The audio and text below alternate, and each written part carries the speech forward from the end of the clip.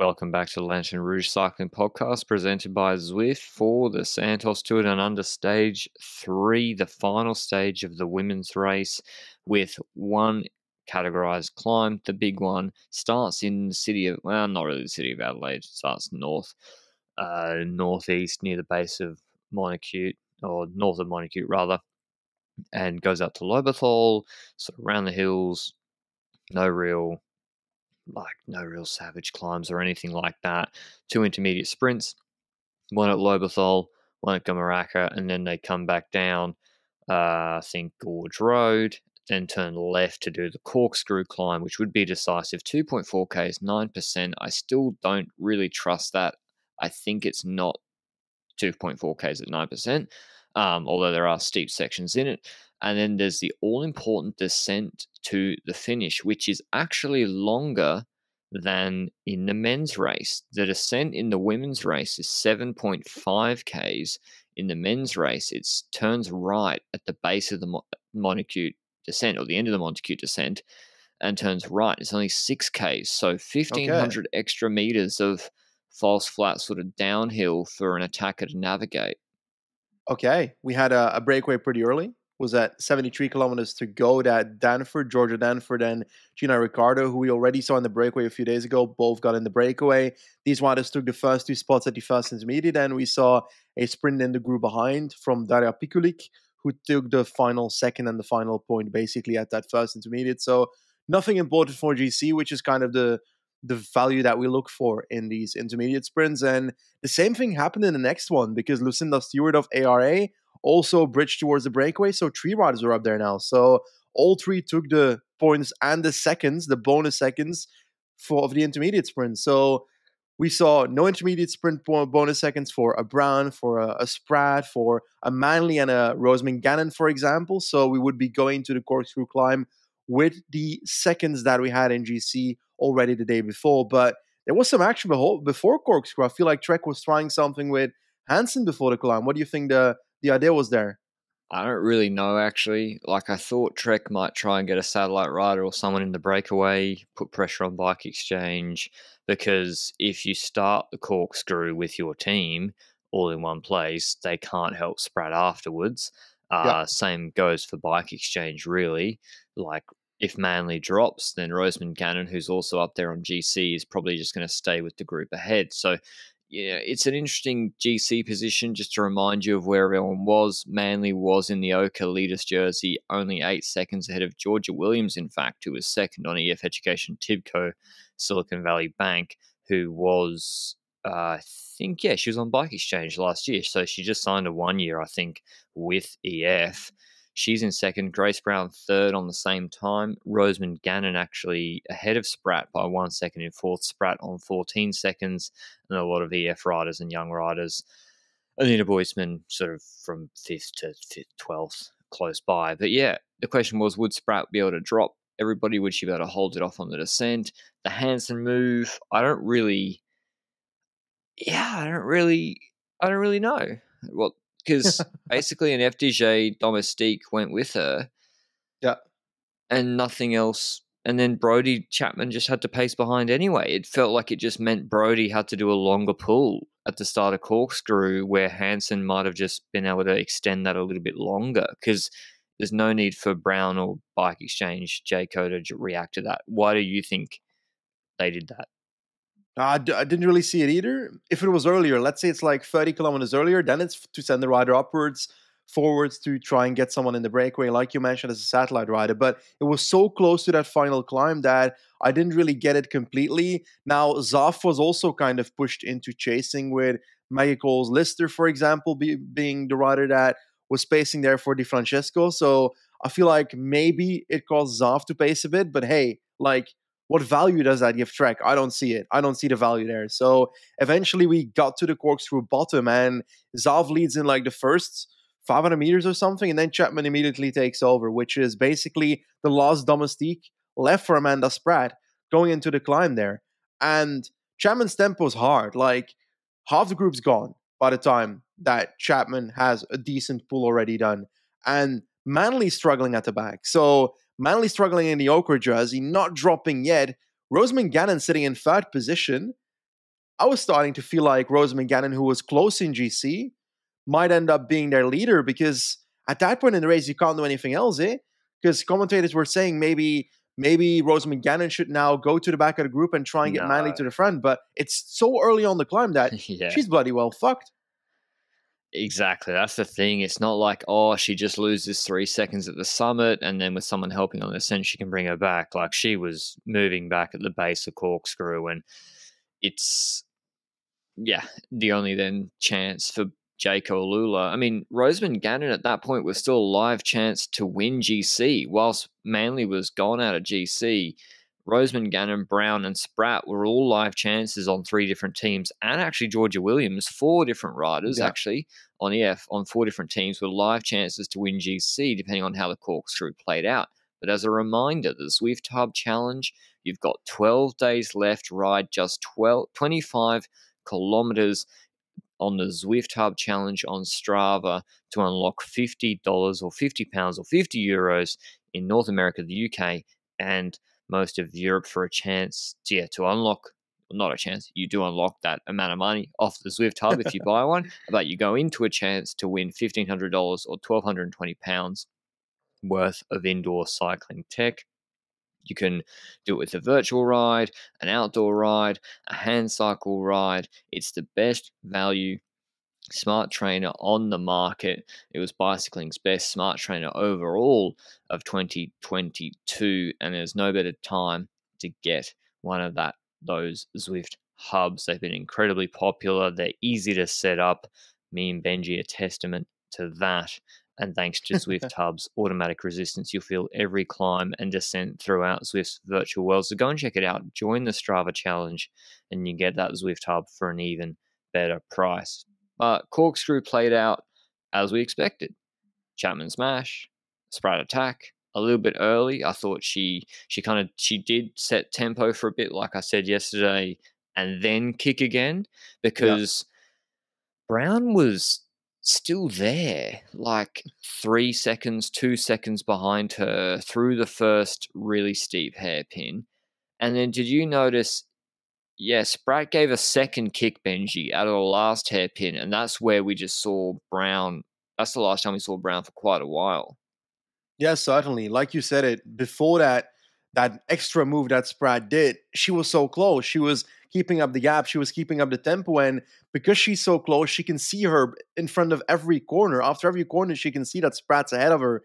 And after that attack, that was not the case anymore. Spratt had a decent enough gap for that not to be the case, for Brown not to have that carrot hanging ahead of her, to be able to chase her so easily. Now, when it comes to G3, the group behind Brown, we also saw some changes, because that's when Manley took the Tour Down Under a bit too seriously, everything upside down, because she started riding in reverse, and she basically dropped from the group after holding on for quite a long time.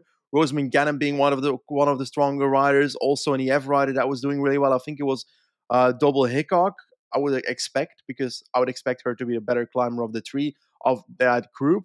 But it was really down to Brown as the only rider that could potentially still do something here for the stage win, because the gap was extending not only between Spratt and Brown, but also between Brown and that third group. And it kept on going towards the top, I'd say so, because there was no real pause of Spratt at any point. There was no real pause from Brown at any point. Or did you see a moment on the climb where you were doubting Spratt for a bit?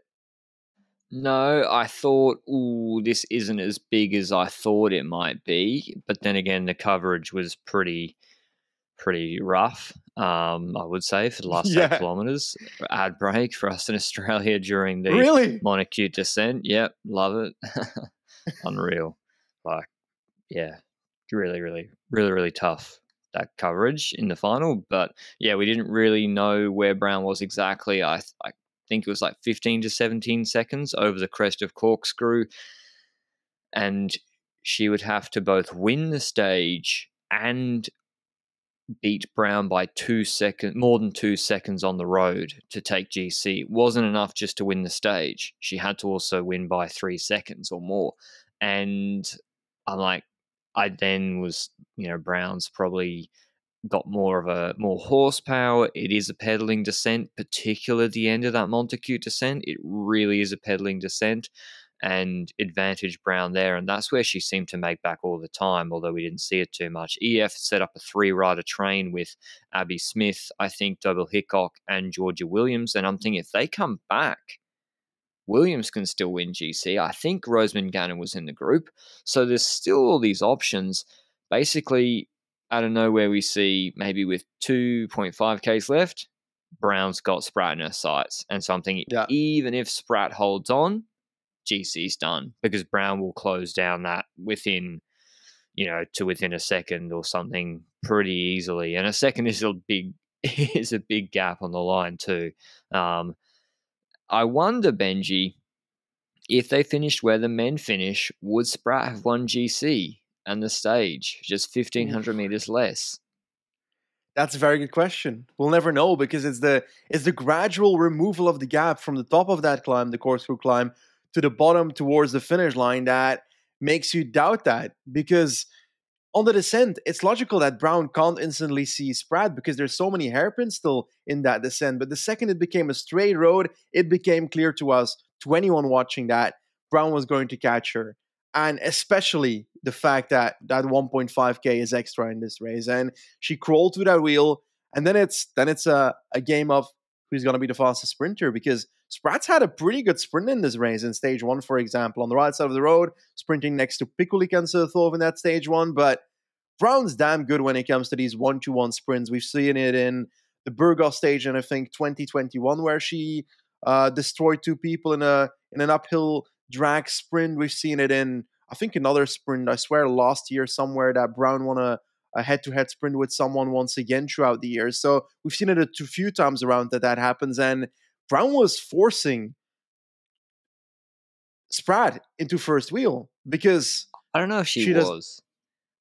I kind of put that on Spratt. Yeah? I think Spratt, because what's stopping Spratt literally braking to 0 kilometers an hour?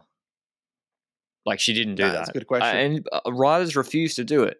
When you can see, Spratt was clearly uncomfortable being first, right? She clearly didn't want to be there, but yet they don't. And I think the reason she didn't partially was because she was like, if we get caught by Rosamund Gannon and the EF, I don't even podium this race. Yeah.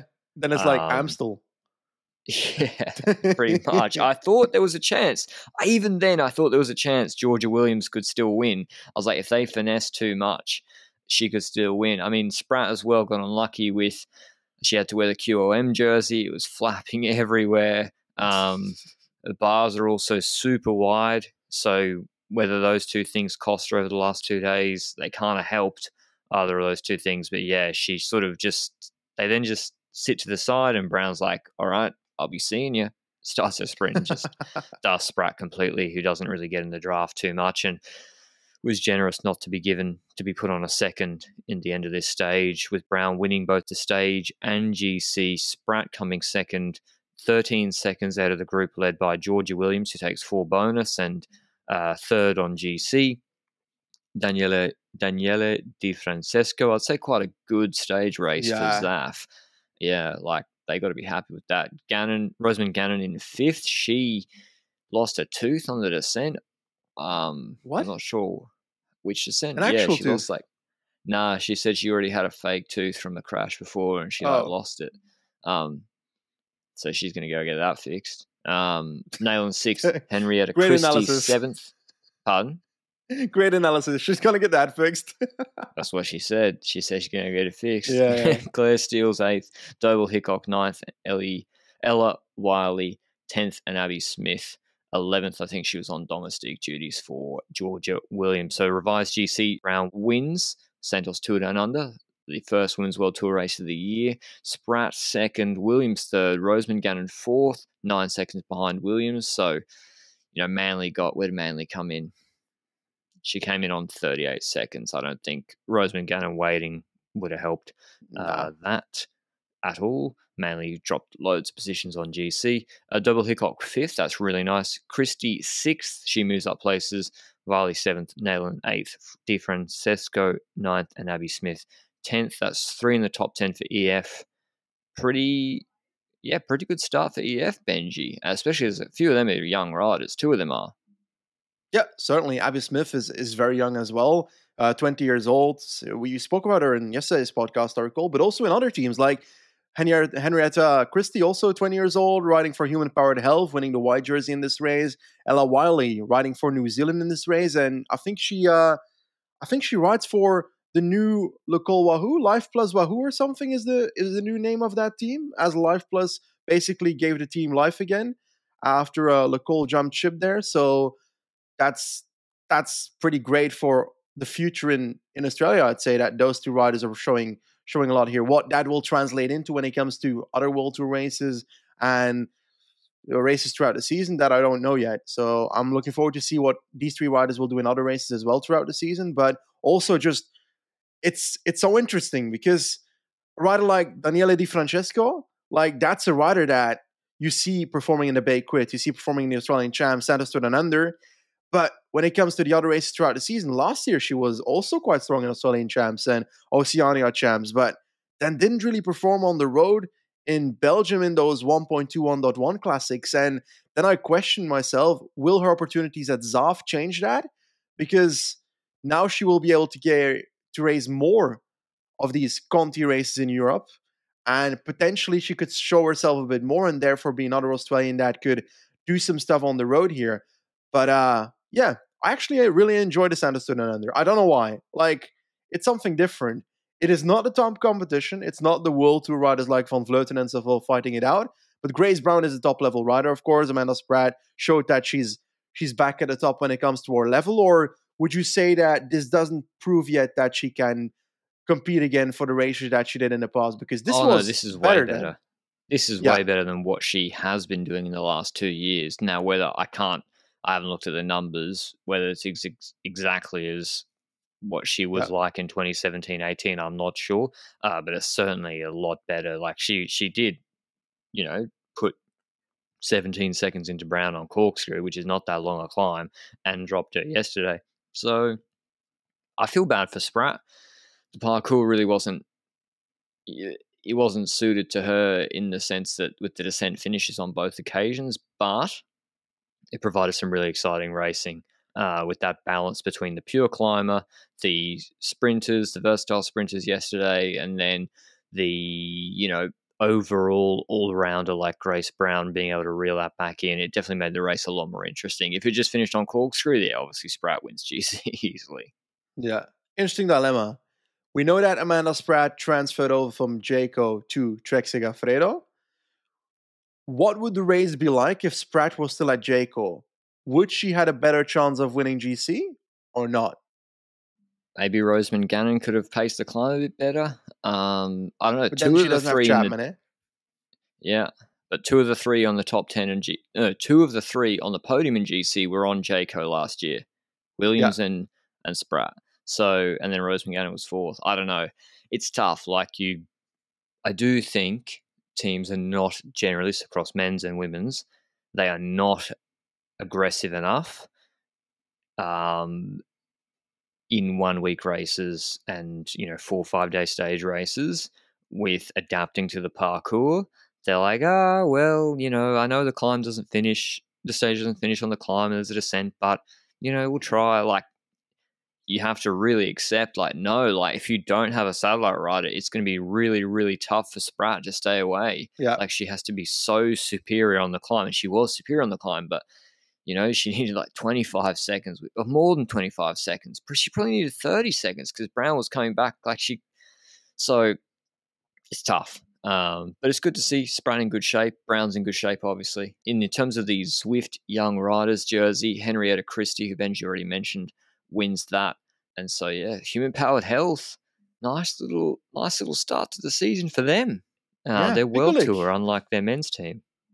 What do you expect from a Pikulik, for example? Because that sprint that's not like an odd one nowadays. She's had decent sprint, 15 European champs last year. We can't say that is a terrible sprint and now winning a World Tour race. Now it is Santos Tour Down Under. It's not like the Tour de France Femmes, still a different level. But this does say that she can compete for a top 5 to 7 in a Tour de France Femmes sprint, no? Yeah, probably that. The sprinters field wasn't that solid here, I must say. And of course, Vibers and Balsamo is just ridiculous how good they are, particularly Vibers. So I don't know. It's tough with one of those one-off ones. Maybe she becomes like a very consistent top sprinter, or maybe it just panned out on a weird stage and a weird finish. Probably that she will be quite a consistent, decent sprinter around the traps. But yeah, FDJ get the job done. Whilst the team mainly helped with positioning for Brown today, they really saved the race yesterday. This wasn't possible without Duval and Arges chasing Spratt down, because GC would have just been over if they hadn't done that before even this stage. So they did their work yesterday and saved the race for Brown, who then was able to get the job done today. A really exciting race. Any other sort of tidbits from this, Benji? Things you noticed, things you change before they do Cadels? I assume a lot of these riders will do Cadels. Yeah, most likely. I wonder if like the echelons in stage 1, if that was continued and Brown actually lost time there, that might have also impacted GC. I'd have to look back at the echelons very in depthly to see what went wrong there, whether it was just the wind stopping or also the fact that Trek decided not to pull through. Because let's say it wasn't the wind and Trek's decision is what made that group with Brown come back, then there's also something there when it comes to how Grace Brown still won this race. Stage 2 as well, like you mentioned. So there's parts everywhere where Grace Brown was really vulnerable and got attacked, and maybe other teams tried to benefit from it and it didn't work. Maybe they didn't try enough to benefit from it. Who knows? But in the end, Grace Brown basically did it. She stormed back in that ascent. She delivers that win, and the women's Santos Tour Down Under is over for the year. Which, there's one shame for me. Yeah? I do think, I don't know whether it's because, I look at all the teams in Women's World Tour and, 15 riders on the roster is about the average or median amount of riders on the roster. I do think it's a shame, even though I am a bit biased. I think this is a pretty well-run race by Women's World Tour standards. Like, even though I've complained, like, it still does have extensive live coverage with, Matt Keenan and Gracie Elvin, top commentators. All the riders, stay in top hotels. They're at the Hilton for the week. There's a big teams presentation. It's got equal coverage with the men's pretty much. And yet we don't have many of the top teams here, which I think is a real shame. Like, I don't know whether that's a money thing or logistics, or they need those riders for other races coming up in Europe. I don't know. I thought it's a little bit of a shame in that, this race is doing a lot of things right compared to other races that have popped up, and to not have SD Works, DSM, Jumbo Visma, Movistar, Lippert came second in this race in 2020, then won Cadels, her last win, I think, in 2020. So that was a little bit of a shame, and I hope to see some of those teams back next year. Firmly agree. And we've mentioned this in the podcast before. It's the fact that we've had so many additions to the Women's World Tour calendar that we now got like 89 Women's World Tour race days or so. That's extreme for these teams with 15 riders. And I think Phoenix de Koning is probably the only team that has a next level amount of riders with 19, which is the opposite extreme, because most of the teams are like 13, 14, and maybe 15. Like 3 teams or something, but it's starting to be noticeable that these teams now have to select their races carefully, and they also need to keep in mind that they need to get as many UCI points as possible. So I'd argue that the teams that went to the Santos Tour Down Under here might have had easier UCI points than the ones that will go towards, I don't know, some other World Tour race throughout the season. I don't know if it's Julia's World Tour in the women's calendar, but that's an example I'm just going to throw on the table. Let's see SD Works and Sofov go there. There's going to be teams that go there instead of the Santos Tour Down Under and realize, okay, maybe we would have gotten easier points at the Tour Down Under, for example. So, hey, it's beneficial for Jayco and for Trek and for FDJ and the teams that went here. So it's good on them to actually decide to come here. Yeah, and like Trek have shared resources. Like, I was speaking to their press officer, who was very, very nice, and she's the press officer across both teams. So, like, with the teams that have both the men and women's team, they can sort of have a some economies of scale and the infrastructure and resources they have, maybe same mechanics. They don't need to send two separate teams. I'm not sure how I think FTJ is completely separate. So Yeah. they're not in that basket. But yeah, Jayco is the same. Like, for example, just finish that point. I went to the team like hall, and it's the same mechanics working on the bikes. The bikes are all the same there.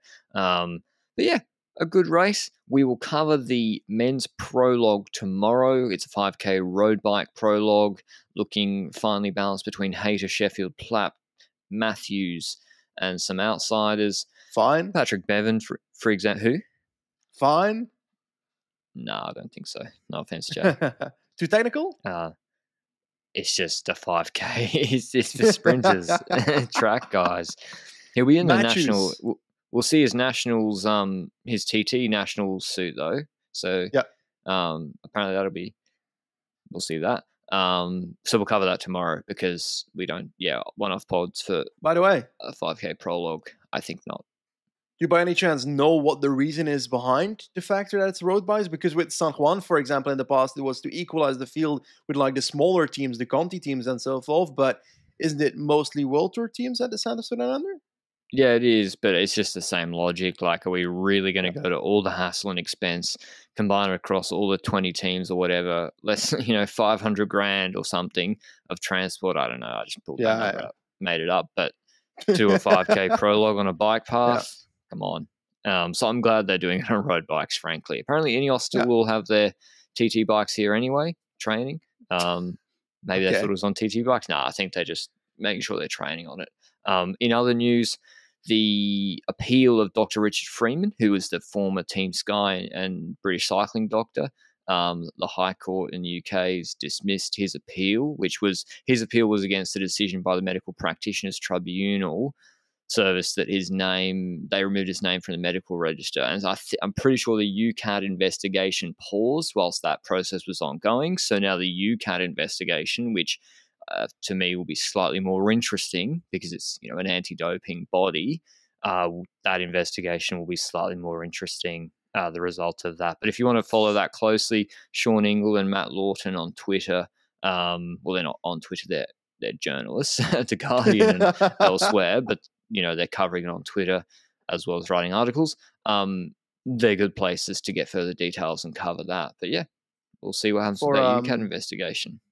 For context, is this related to that package that arrived at some point or something with testosterone? Yeah. Okay. Yeah. Because I'm not in depth into it. Whether Shane Sutton had not Viagra, whether he had needed it for erectile dysfunction or something. I got to go look at the quotes again. They're pretty out there. Him like denying that he needed it for that, and then rest was the laptops. Yeah. Oh, I got to revisit it. It's been a while. I can't believe now the UCAT investigation kicks off again. I feel like this started ages ago. Anyway, we'll update you on maybe the UCAT investigation when that's done in 5 years and the statute of limitations is expired. But otherwise, we'll be back for the prologue plus stage 1 recap of the men's TDU tomorrow. Hope you enjoyed the women's coverage. I really enjoyed it, actually. Thanks for Benji for getting up. The week's not over for him. We'll see you with that tomorrow. Ciao.